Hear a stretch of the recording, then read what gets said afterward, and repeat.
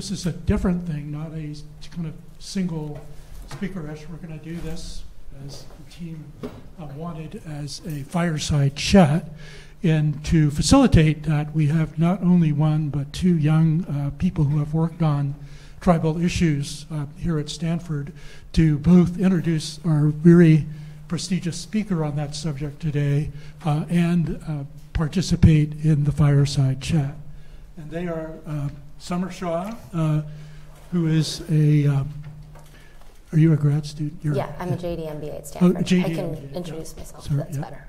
Thanks very much. And Kimberly Yazzie, who is a postdoc in biology working with Professor Chris Field, who is right up here conveniently in the front row. So they've graciously agreed to run the fireside chat. I'm really excited about this, and I hope you like it. And thanks again to Holmes.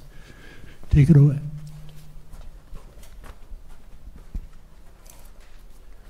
Great. Well, welcome. So what a wonderful occasion it is to be here with you on Indigenous Peoples Day, celebrating Native American culture and the many different Indigenous contributions to society and the world. So my name is Kim Yazzie. I am a postdoctoral fellow at the Woods Institute for the Environment in the Dorr School of Sustainability. I work on climate solutions, and I've worked on a variety of projects, including building out a GIS-based decision support tool for siting utility-scale solar in tribal communities. And this one project is a co-production with the Navajo Nation. I've also been in cross-sector engagement and have had the great honor this past year working with Sandra on identifying optimal pathways for energy development in tribal communities. And one paper that we're working on is pointing to some of the tribes, what some of the issues tribes are facing accessing clean energy funding, the funding programs available through the Biden-Harris administration, the Inflation Reduction Act, and the bipartisan infrastructure law. So very happy to have Sandra with us here today. And hi, my name is Summer Shaw. I'm a JD MBA at Stanford. I'm also the co-president of the GSB Energy Club this year. I started my career in consulting at McKinsey, where I worked with large utilities and manufacturers, transitioned to Google X, their moonshot factory, to work on clean tech moonshots, and then worked in government, first in state government in the state of New York on climate policy there, and then at the Department of Energy Loan Programs Office. I first became interested in tribal issues at the Loan Programs Office because the Tribal Energy Loan Guarantee Program, to my shock, has not given a single loan out to date, despite having over $20 billion in available funding. And that led down this rabbit hole of questions as to what the sorts of barriers were for accessing this type of financing. So when I got back to Stanford, I started conducting an independent research project with Professor Gregory Yablowski from the law school on exactly that question. How do you finance renewable energy projects on tribal lands? Great. It gives me the great pleasure to introduce Sandra. Sandra Begay is the daughter of a Navajo tribal leader and a public health nurse, a member of the Navajo Nation, and has been a civil structural engineer for 33 years. She leads technical efforts to assist Native American tribes with their renewable energy developments as a principal member of the technical staff and researcher at Sandia National Laboratories in Albuquerque, New Mexico.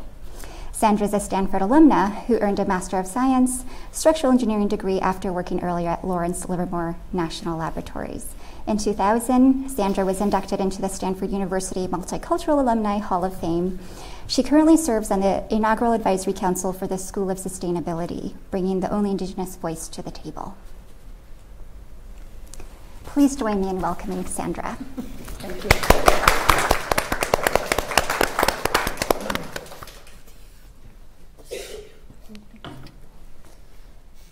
So maybe to kick things off, where are tribes seeking renewable energy development and why?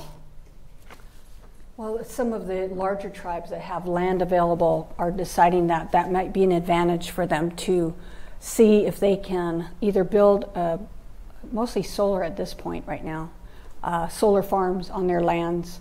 And if they don't have enough energy appetite to consume all that energy, it's very advantageous to sell that on the grid.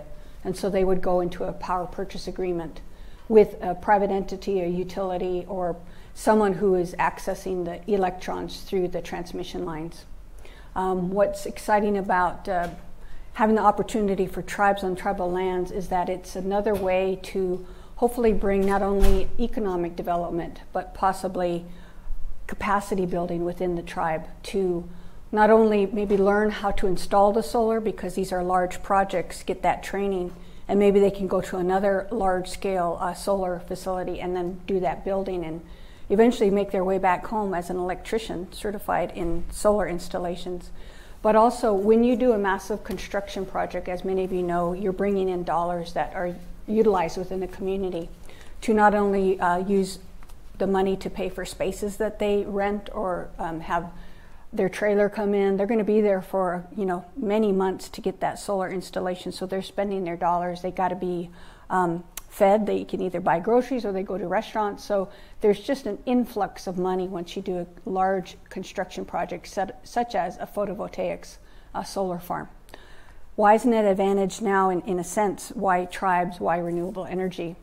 The policies of the United States have really transitioned in the short term to go from more fossil, traditional-based fuel to green renewables. And so if you can take the opportunity and the momentum, which is here now, it would help them to not only sustain their economy, but maybe rebuild it in a sense. And I'll give you the example of Navajo Nation from my tribe. We've been decades, maybe 50, 60 years, reliant on coal mining and the operation of the coal generating facilities near Navajo Nation. So that would be in the Lake Powell area and then near Farmington, New Mexico. So with those coal generating stations closing down, those jobs are lost.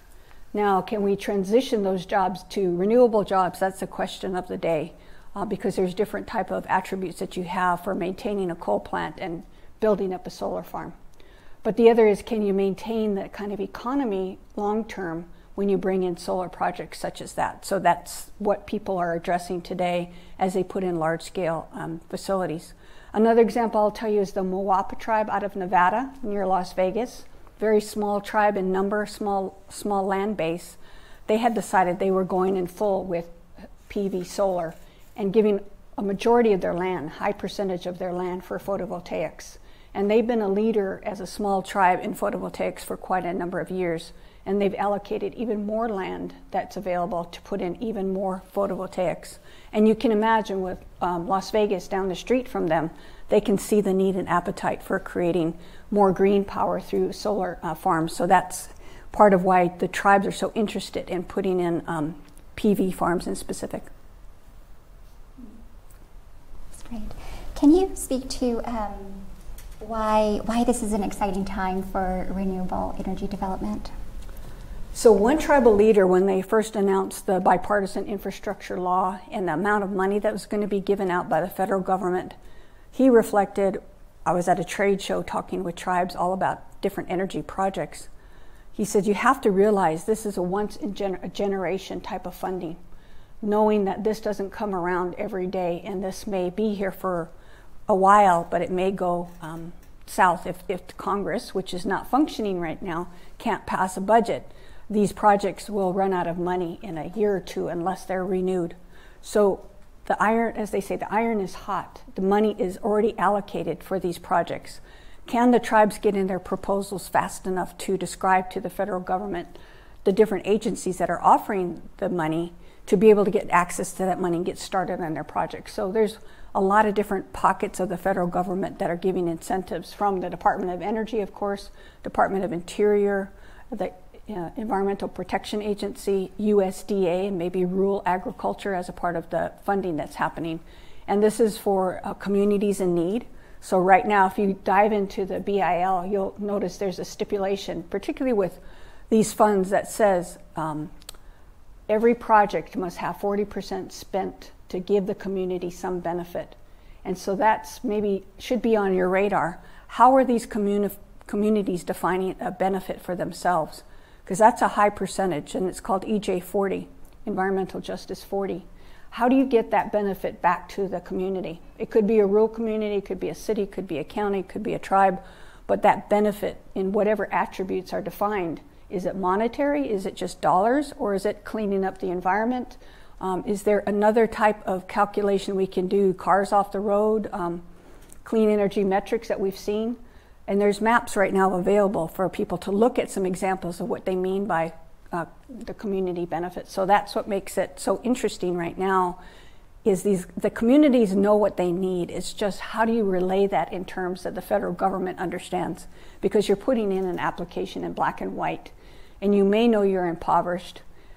You might know all these things, but you have to articulate it. You have to put it in black and white. We have 80% unemployment. Many tribal nations know these statistics, but yet they have to convey that to the federal government in their application. So that's a great need right now for them to understand, why do you have to keep talking about these statistics about our communities?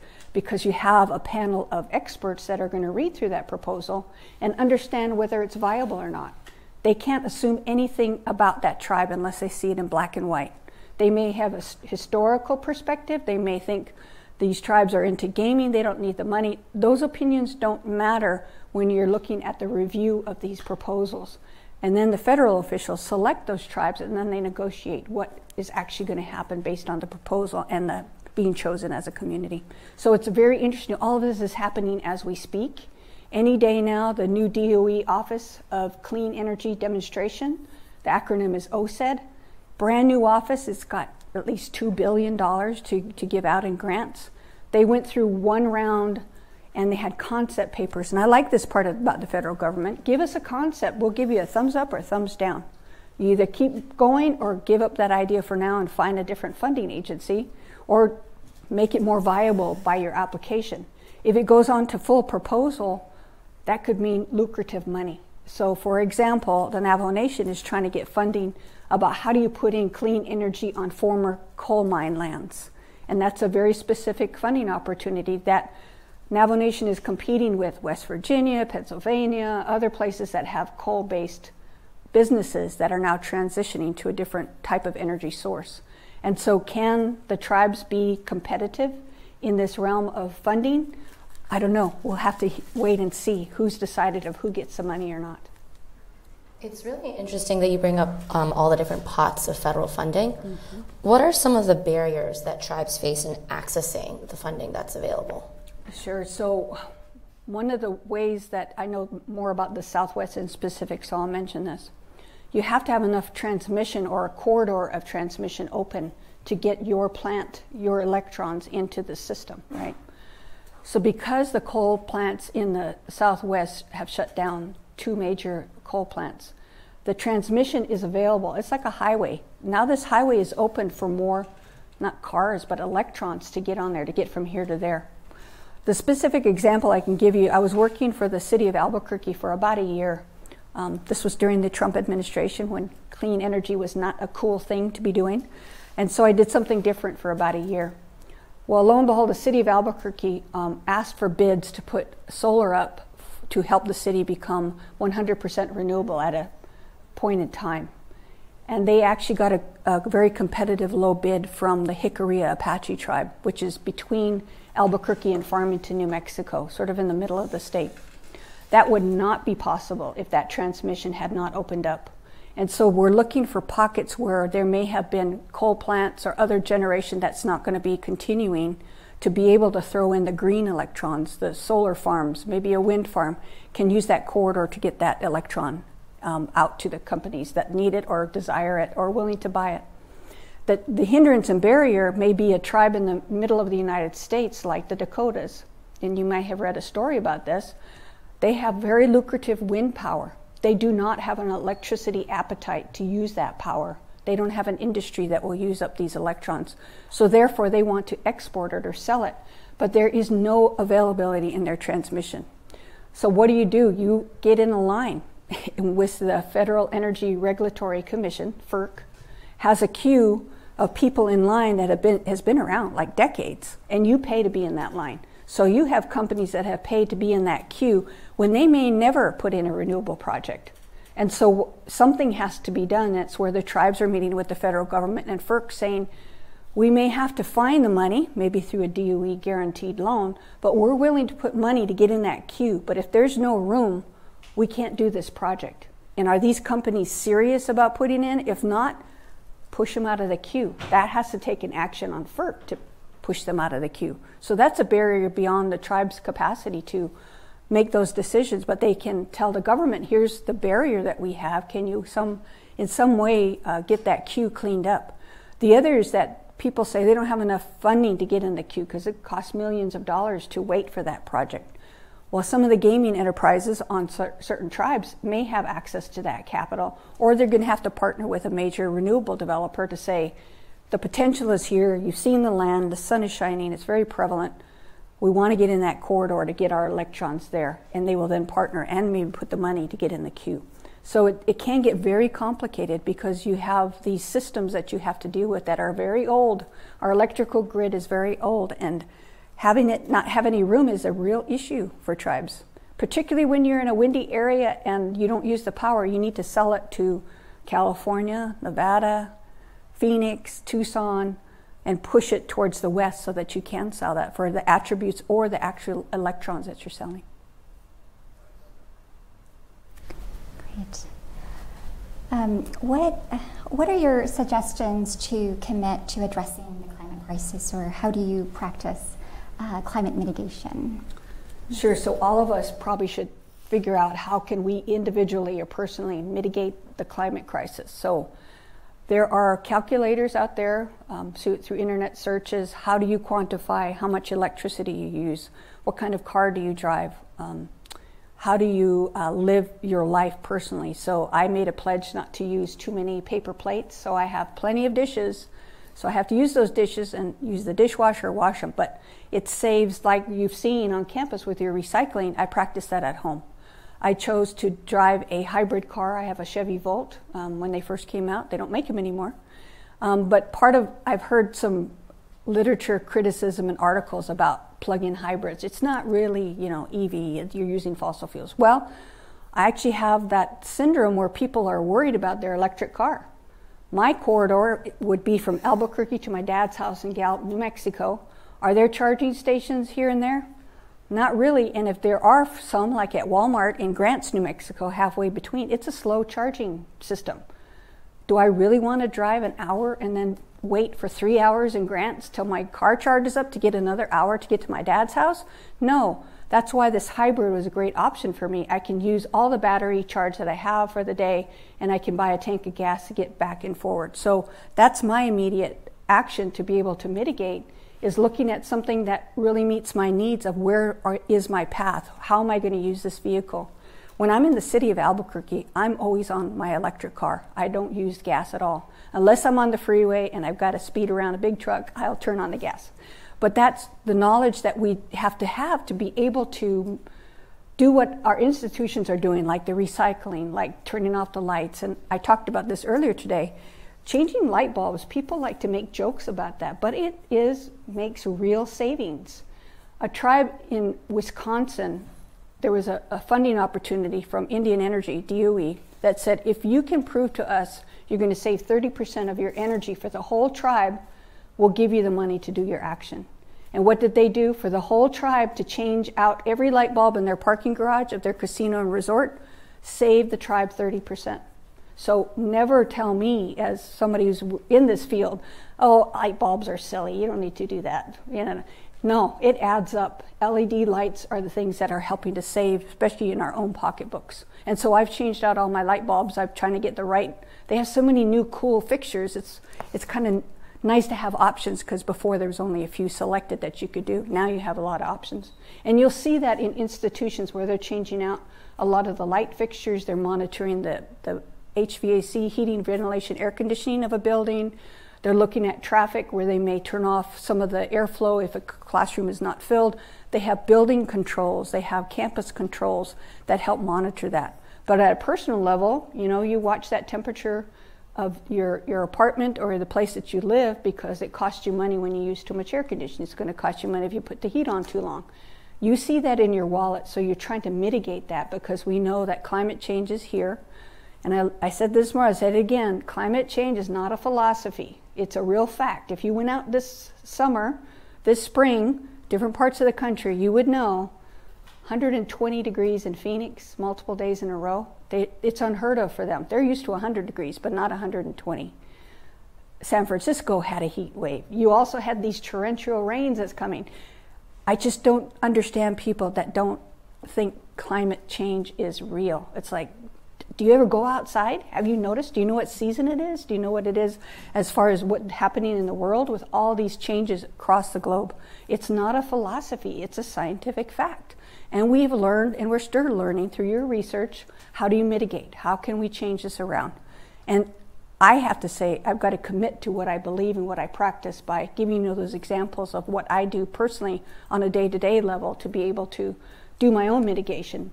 And it's not just to save money, it's because I know the cause. I know for the School of Sustainability, it's saving the planet. And my mantra is saving humanity too.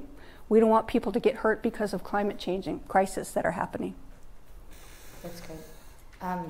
It seems like you've had the opportunity to work with lots of different tribal communities. Mm-hmm. From your experience working with these different communities, what are some success factors that help to ensure the successful deployment of renewable energy in these communities? So those of us who are doing the work right now don't always have the luxury of sitting down and writing a paper, and that's where my internship comes in, right? I've had 50 interns over 21 years, and part of their research work is to document on behalf of a tribe what are they doing in their projects that make them successful. So I challenged one of my graduate students who just got her degree in energy policy from the University of Minnesota. I said, Sarah, you know, our sponsor doesn't have time to write the paper. I don't have time to write the paper. But if you do this for part of your thesis and graduate work, it's a great subject. It'll be successful. So what she did, she collected data from all of Department of Energy's Indian projects over time and was able to take all that data and figure out what were some success factors. And it's all based on the data collection. Strategic energy planning for a community is extremely important. If you can gather consensus-based strategies to get to an energy vision, that'll help you beyond one person taking this on, beyond a tribal leader, beyond a consultant that comes in and sells you on this idea. If it's built in with a collaborative method, it will stay for a long period of time. And I've seen the tribes that I've helped, it was 8 years straight that we were doing this planning all across the country. And now it's nice to be able to see them, like last year and this year, the small village of Husala, putting in more renewable energy projects in that tiny village because they have the momentum, they have the elder that's really passionate about it. And it started from one solar project in Alaska, right? So half the year it's cold and there is no sun, but it still makes an advantage for them when there is sunshine to put in renewable energy. And they have that passion that they were able to get their school up and running again where they had lost a lot of the students because families couldn't find a job in that village, so they moved to another village or to the bigger cities in Alaska, and then that village didn't have enough children to keep their school open. So they took that energy plan and said, we have a strategy to bring our kids back home. If we can do energy efficiency within our buildings, if we can put solar in, if we do all of these successful projects, the families will come back because somebody needs to operate these systems. And maybe that's the person that will come back and bring their kids. Sure enough, I don't know, it's been 15 years now, their village is doing very well. The school is back open. So where there's a vision, there's buy-in, you'll see the success of the project. I think the other, beyond strategic energy planning, is finding that champion. It could be a staff member. I prefer to work with tribal staff because they're there for their career or they're there for longevity. If you work with a specific tribal leader, their tenure is the 4 years they've been elected, 6 years sometimes. And it's hard because change is difficult to kind of keep staff motivated. That was that leader's initiative. I'm a new leader. I don't want to do what that person did. I want to do my own thing. If the staff has bought into it, they're going to keep the momentum of those projects. I think the other factor is doing their homework. Having an engineering study of where they might want to put it.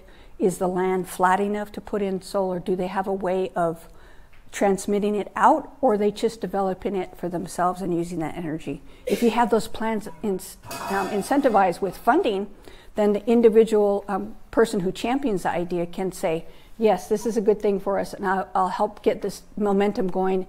And they maybe only get to the first part of it, and the next part has to be somebody else that takes it to the construction end. So over time, and like I said, I've been at it for 30 years, it's really pleasantly surprising that these projects that have had a plan are coming to have these projects. The funniest story is, I'll tell you, my boss kind of knows what I'm doing, but then again, he doesn't, and that's fine with me. I'm busy. I'm doing work. So I'm out at Mescalero Apache, and we had a strategic energy plan. We actually got a 90-day plan done. One of the steps in the 90-day plan says we need to announce to the world that we're going to have solar energy at Mescalero Apache. We're going solar. We're going to go renewables. And so they called National Public Radio, NPR, did a story. Mescalero Apache's going solar. They're going to put in these installations. So my boss, like 3 days later when I get back to work, he says, you know what I heard? Mescalero Apache's going solar. Did you know that's exciting? Isn't that a part of your work? I said, Tony, yes, sir. I was there. We're the ones that facilitated the dialogue that ended up with the PR announcement. I said, it was all intentional and good. I'm glad you heard the story because you can believe me when I said we did this. And it's a miracle when you see that in a story that says they did this and they did that. It's like they had a plan. They stuck to the plan. The other unique tribe that you really should watch, because they're on the cutting edge of doing a lot of things, sustainability, emergency management, is the Blue Lake Rancheria in Northern California. So not too far away. Great at partnering. They're partnering with Humboldt State, PG&E, their county, the city nearby. And they made the Wall Street Journal on New Year's Day, I think it was Wall Street Journal, picture of them where their convenience store, their hotel was all lit up and the rest of that northern part of California was black. And that was their intent. They wanted to be the emergency shelter for the community when the power went out. And they were. That was the only place you could get gas within 100 miles. You couldn't get food that was in a refrigerated nature, like the convenience store. And the vulnerable people were able to stay at the hotel. Let's say you had a relative on oxygen. You need electricity. They brought them in and put them in that shelter, which was a hotel, but it was really built to be as a shelter for people in emergency situations. Now they're talking about how do they do the rest of their building with that sustainability in mind and be the leader nationally of not just tribal installations, but all climate mitigations. They want to be the leader in sustainability, not of tribes, but all communities.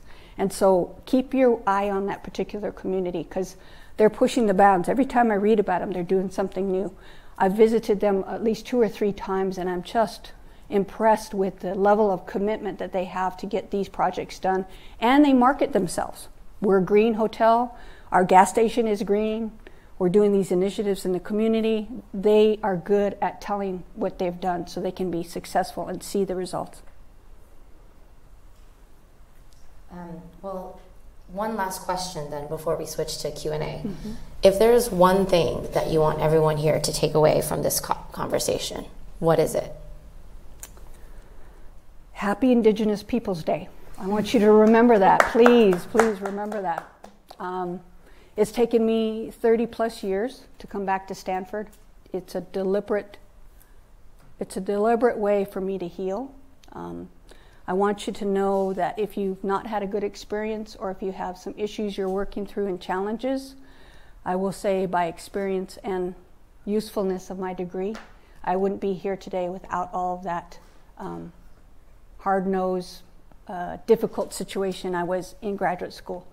And I've said this to the students earlier today. I said part of that is turning the challenging part of graduate school at that moment in time where I suffered the earthquake, right, 1989. I was in that earthquake, first semester, quarter, studying earthquake engineering.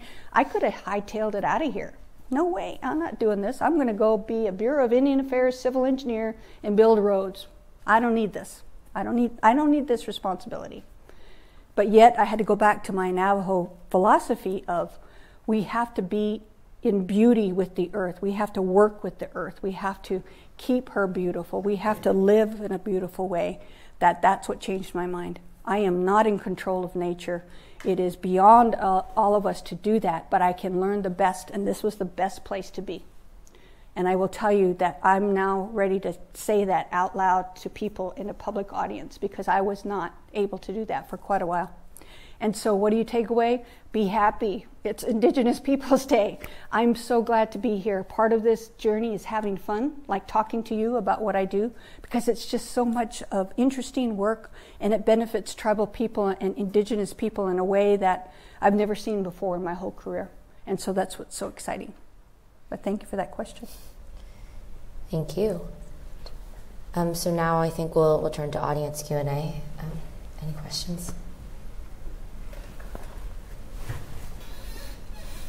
Hi, thank you very much. That was wonderful. I'm curious, who owns the land that these solar facilities are being put on, and where does the revenue from that go? It depends on each tribe, but most tribes have the land held in trust by the federal government for that tribe. That's the way they've defined Indian reservations. So nobody really owns the land. It's in charge of the government to use the land as they see best. So what's problematic about Navajo Nation, because if you look at maps, and I've chided my colleagues at the National Renewable Energy Lab, I said, you're putting out these maps and you put Navajo Nation there and it looks like it's all the land is available for solar. We can do gigawatts. We can power the whole United States 3 times on Navajo. I said, no. Navajo has a plan for every acre of land, and most of it is by family, given to them for grazing, which is livestock, which is traditionally what we've had on Navajo. And to have that family give up that right is very difficult and arduous. Other tribes may have that same challenge, is how do you gain the land back that was given to a family to manage and say, stop doing what you're doing, we want to use the land for solar. And we don't ever do, eminent domain. We don't just take over the land. That's a no-no on tribal lands. That's a conversation with the big corridor people who want transmission. Then you're negotiating. But for Navajo and many tribes, you have to negotiate the use of that land from a individual family. And for Navajo, the first solar farm that was developed is thanks to one grandma, right? We have a whole lot of Navajos, the biggest tribe in number, a little bit bigger than Cherokee, we always say. Out of all those people, it came down to one grandma to say, do you understand what we want to do, the tribal utility? We want to use that land for solar, and you can't use it until the solar farm is gone, like 30, 40 years from now. And she agreed. And what she observed is that corridor is really not that useful because the wind blows constantly in that area. It blows all the seeds. There's no vegetation for their animals to eat the vegetation. So she recognized it could be used for a different purpose, not for livestock, but for solar. So 25 megawatts became real because of her decision. She passed away. The next solar farm, they went back to the same family. Can we use this other parcel of land for 25 more megawatts? And the family said, if grandma said so, we're going to do that towards the future. You can do that there. And then, so there's there's a third facility in southern Utah that was just commissioned in August. And they had to do the same thing. Community members, are you going to allow this land to be used for solar? And there are benefits to agreeing, but it's up to that kind of negotiation. The Mawapa tribe, as I said, has very few tribal members. That they don't need all of that land for their purposes to live. And therefore, as a tribe, they decided to give majority of their land for solar because they don't really need it for individual members. And they have made a good power purchase agreement with the entities around them. So they're doing very well. So I'm curious about electric vehicle charging as well. You were talking about how there doesn't seem to be a lot of charging network. What are the issues related to that? Is it cost, or is it the transmission lines and the fact that there just isn't power there to be utilized? Both. So there's a lot of initiatives in the bipartisan infrastructure law that is supporting EV infrastructure. So what you need to do is you can't just put an EV charger anywhere. You have to have a transformer nearby because you have to have high voltage available in order to get that car if you want a fast charging station. We have one in New Mexico on tribal lands, but it's always broken. And it was a early stage partnership where a private vendor said, let me put this charging, I'll take some revenue if you put it at your tribal gas station. Lo and behold, partners not following through and the charging station is not working. So you have those issues of using technology, but they might not be tried and true, more experimental R&D type of projects. You know, you have to take that chance and that risk. But if I were going between Albuquerque and Santa Fe, Santo Domingo is halfway through. It takes only an hour. And if I'm that desperate for my charging to get done, I'd go to the fast charging thing and get it done in 5 minutes. But if it's broken and I'm on the last of my electrons, I'm just stuck. I have my little cord in the trunk and I'm at the gas station looking for a port. And I'll be there half of the day just trying to get to Santa Fe. It doesn't make sense, right? So our infrastructure is being built. It's not ready today. Will it be ready next year? Probably not. You know there's an auto worker strike on, right? So they're starting to affect the battery charging facilities. They're the next station that's on strike. So we're kind of getting stuck in certain things. The biggest one is Congress, right? We're stuck there. We're stuck with strikes, which may or may not be beneficial, but yet it's affecting us in the supply chain. And then is our infrastructure for EV charging there yet? Not yet. I am a little bit more surprised and happy. There's a charging station at Tuba City, Arizona, on the west part of Navajo. There's a charging station off of Route 66 I-40 at Laguna Pueblo. It's a slow charging, but it's available. I'm just always searching for who's doing what next so that this network can be built, and that may be part of the grants that they need to go after. Part of the tribes are also trying to lure us as EV owners to go see them. If I can charge my car, sure, I'll go there and be able to charge my car. So that's another piece to the EV infrastructure is it needs to evolve a little bit more. And I would love to see more lithium recycled for the batteries. So I took the risk of the Chevy Volt with its technology using lithium batteries. Are they going to recycle that when I turn in my car? I hope, because that's the next stage. The other, will I get a fully electric vehicle right now? Probably not, because there's tribes in Nevada that are upset that a lithium mine's going in is going to be built in their area. And right now they haven't reassured me as a consumer that they've negotiated with the tribe enough that it's going to work out or not. So there's certain controversies, and I'm so aware of these things that I start making decisions based on if the tribes are irritated with something, I'm not going to do it because I'm supporting what they do. And if they have an issue with it, then I'm going to back off of one of my technical decisions that I could make, such as lithium batteries.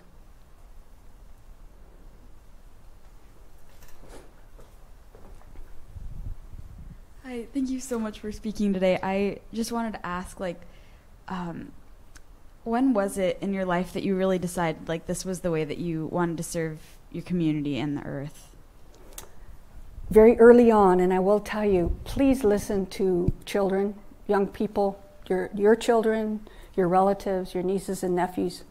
We do not need to dampen their thoughts of innovation, their crazy ideas. Please don't tell them, oh, that's a crazy idea. We don't need that. We got a whole world out here that's going to tell them that, right? We've all had that. Oh, that's a crazy idea. Everybody's experienced that. We don't need that. So in 6th grade, my teachers didn't say that to me. I was very aware of my circumstance, being in a boarding school. I had to take a shower every day. I had long black hair.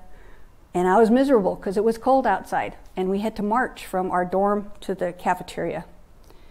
Rather than dwell on the circumstance, which I didn't like, I kept thinking, what can I do to improve this? So that's where engineers are born, right?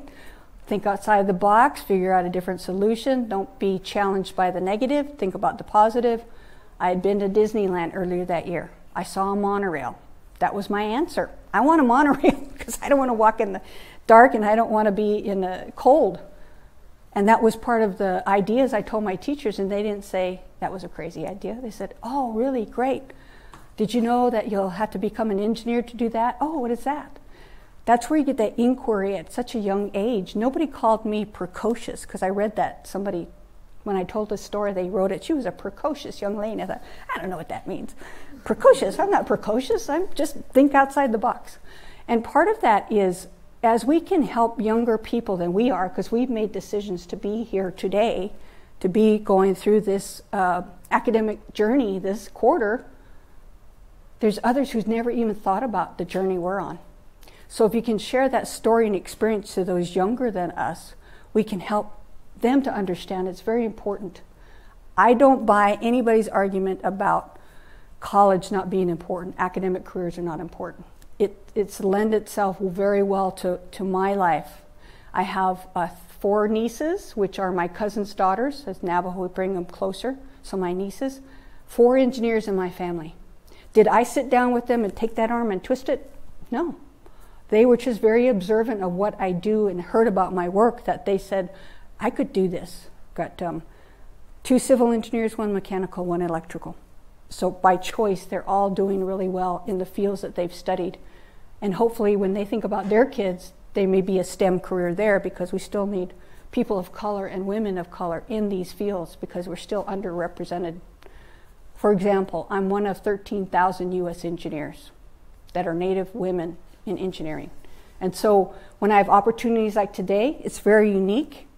Is it an anomaly? Sure, I've heard that before. You're very different. Yes, I am very different. And that's because I'm one out of 13,000. Opportunities have happened in my career to be able to take these unique opportunities, going from civil, structural to renewable energy. If you went by discipline, no, that would not happen. You just allow electrical engineers to work with the electrons. I don't touch electrons. I help the deals that are shaped. I help trying to find the funding. I help promote these projects that people want to hear about because they've never heard about it. I help them engineer a plan for 10 years, 2 years, 90 days. And that's where part of it is, having that innovative spirit of how do you take these things and make sense out of it for other people. That's, I think, hopefully the passion you're learning about me, is I love to hear all these things and I start putting things together. But I always remind people, when you're working with rural communities or people with need, tribes, please learn to listen. Listen intently. Because I can come in with all my ideas, my sources of funding, but if they don't have it in their vision that they want to do that, it's never going to work. I can't sell them on that. They have to really want that, and then I try to find the resources for them. And so part of that is the answer of, as a young person, never being discouraged at that age. I've had much experience being discouraged as an adult, but that hasn't held me back. That's where we talk about being resilient. How do you learn to be sustainable? Be resilient. Make it through those hurdles. Make it through the times that are tough. Because we're all needed to do this, because we can't save the planet by in and of ourselves. We need all of us to do that. And particularly at School of Sustainability, it's like that's their goal. So when the dean asked me to be a part of the group, I hesitated a moment, but then I said yes. It's part of my healing, my experiences there, talk about it, but now here I am today. I've had a very good journey in life because of that hard experience. I've turned it into a positive. And now the dean says, come join me. I said, sure. Yes.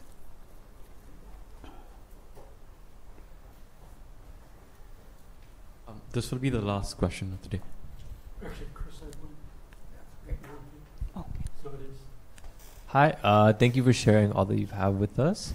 My question was, do you know of any native projects that encourage us to learn from the lands and the plants and the animals? For example, ones that might incorporate something like biomimicry? So many tribes, if not all, because of the way that they have lived with the land, before there was infrastructure, before there was government, there are many tribes that set technology on its path. So if you go look at Mesa Verde, Chaco Canyon, there were ancient people that lived there, that lived in the cliffs. I see these pictures about a ladder up to the Mesa Verde place. That Homeland Security, you just take that ladder and put it back in. You don't let anybody in. Part of that is that nature of indigenous knowledge that we talk about, that we see how it's in tune with the environment. So the only way I can answer your question of thinking about that is there was a project at the Oneida tribe that was using plants, but it was more from waste to energy. So it was using coffee grounds, anything that could be put like more compost, but put it into like a biodigester to be able to trade that in for the mechanics of it for steam that then can generate electricity.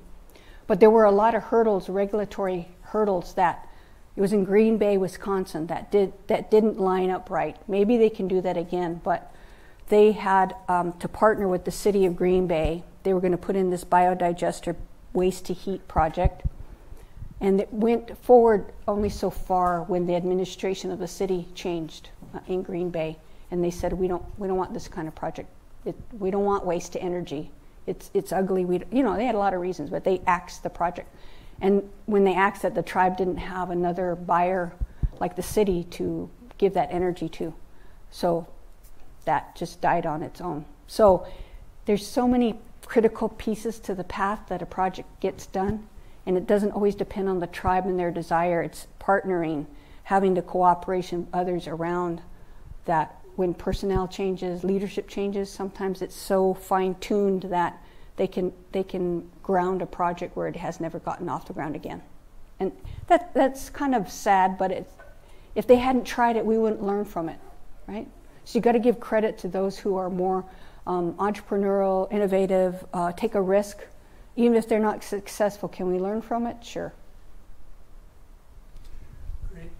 On that optimistic note, which I love, thank you very much, Sandra, for sharing both your personal and professional story with us. I find both of them incredibly inspiring. I think the combination of the two really brings everything, both sides to life. So thank you very much, and thanks very much to Summer, Kristen, and Holmes for bringing you to us today. Thank you very much for sharing this time with us. You're welcome.